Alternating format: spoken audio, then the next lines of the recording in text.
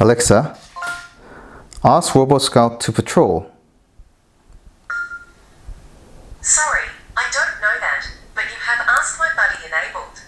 Do you want to open... Alexa, ask Robot Scout to turn left.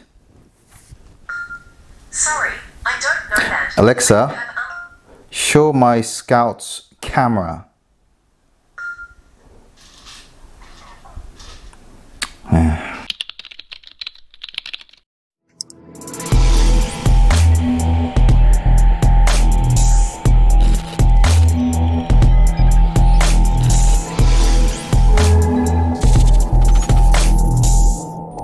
So finally, we got this Scout robot by a company called Moorebot. As you know, this was available to crowdfunding on the Kickstarter campaign. So finally, I managed to receive it. So apologies for the late delivery, by the way. There has been a problem with the International Parcel Force. But anyhow, it's quite a minimalistic Apple-like package that you can see here. On the back side, it says monitoring from afar. So I presume when you got the app, you'll be able to monitor your home while you're traveling abroad and so on. It works with Google and Alexa. Many devices did promise that it's going to work with Google and Alexa, but I think many companies fail to do so because that's still on the process, so we'll find that out. It has a pet companion function, so we don't have any pets, so probably we'll try to use our baby daughter, to see whether it can actually avoid. Robotics educational and development platform, which is for coding, I believe, so you can actually customize it, which is really good. That's very good for any robots to have, actually. That means that you can customize it on your own. Autonomous patrol 24/7. So those are the main 5 key features that you can see, and the rest is pretty much the explanation about the robot. But what immediately is quite interesting is that it sort of have the cousin look of the Vector robot here, and what is most impressive is the wheel structure itself. I know that this wheel system you can actually vertically, horizontally and vertically just move like a plus and minus kind of symbol like, and so on. So I'm really excited about it. So let's get into the unboxing. Here it goes. Iguano Kami knife again. Brilliant. So 1/ fresh. I love fresh stuff. Voila. So first one is the card. Says let's get started. So that's what you're gonna get. So pause and have a look. And that's pretty much it. Wow. Look at that. That is quite a chunk, I have to say. So if we were to compare with Vector, you can see that it's much bigger than Vector. I like the fact that it has a Moorebot on the top, and on the back it seems to have some sort of like a speaker and a reset. The wheel seems a bit clumsy. It's a bit loosened kind of feel when you actually try out the individual wheels, but it's kind of cool. It kind of looks like those spider look. So I don't think many women will actually like it, but at the front it seems to have this sort of sensor, and also the monitor face, should we say, same as Vector. So if we get rid of the seal, you can see there's a big camera inside the actual face, and there's 3 sort of indicator of light. On the bottom side, we got the charging connection there. I presume this is where you can access to all the machinery and the battery mainly. And I just love it. It's a very good weight. It's just that sound. It kind of brings the value down, but then again, it has to be that way. But overall, very good. And then, if we were to go to the remaining side of the box, oh, I see. Yeah, this doesn't look like it is, but it is actually, in fact, the regular charging dock for the Moorebot. So that will actually go here, and then it will charge, and that will be connected by the USB-C plug here. Okay, and so it comes with the USB-C. So this is not a sticker that you stick on the floor, but an extra pad to give you a grip. So you can imagine over the time this could actually get worn out, so you actually replace it with another one. And then lastly, we got the lubricant for the wheels. So you got to apply this to the wheel, because I'm sure over the time, because of your dirty manky floor, it's going to gather dust. and it's going to actually cause a bit of a grip on it. But surely, because of the shape of the design of the wheel, it's going to actually go way further than Vector, because Vector, you can see that the way how it's designed is only limited in a certain distance, while as this one, you could travel around quite a distance actually. And what I didn't notice is the power button there, and the other side we got this sort of symbol indicating, I think this is the router connection light, and that's the mobile phone or so on. All right, so the app is all installed. So on the top left hand side you can see my ID, and also the next one is the photo image. So if you click on that, that's basically all the archives of your photo, either on your local library that will be stored on your mobile phone, and the cloud library, which will be online. If you go back, that will be the message. Actually, someone sent you a message or emails or stuff like that. On the top right, it shows that the symbol of that is connected to my mobile phone and Wi-Fi at the same time, and the Wi-Fi signal is on, and the battery. So if you click on the gear, it's actually connected, and the interesting thing about is that it's already connected to my Amazon Alexa. Okay, so Alexa, so these are the commands. For example, Alexa asks Robot Scout to patrol. And what I was really hoping for is Vector will be able to, because it has an Alexa, to be able to command Scout, which will be a really good feature.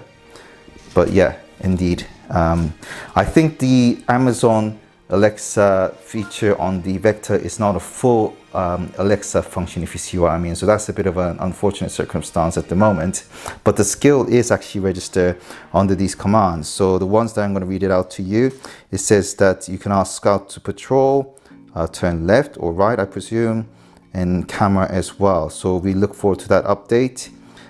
Video, you can change the video settings on resolution to 720p to 1080p, anti-flickering, night vision as well. I'm going to put that in auto. Night vision, sensitivity, low, high, record, file duration, maximum 5 minutes, bit rate, display, and baseline color as well. So control wise, you can actually control the sensitivity and movement sensitivity as well.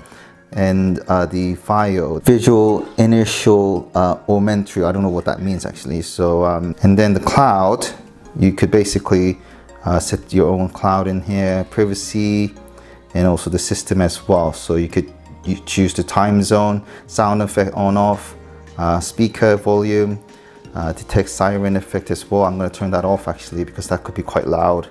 Firmware version, you can update, which this has been updated, hardware version, and etc. So that's how it works on the main feature.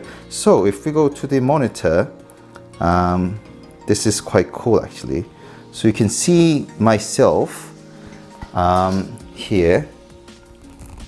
Okay, it's because we got a camera, so we can see myself there, yeah, because of the camera there. And you can actually control Scout as well. So if we were to zoom out a bit, so if I could turn left, that's how you control Scout. And then if I go, oh gosh. By the way, Scout doesn't have the edge protection, because this is, sorry, edge detection, because it's supposed to be on the floor all the time. And then you can turn left and right by pressing that one as well.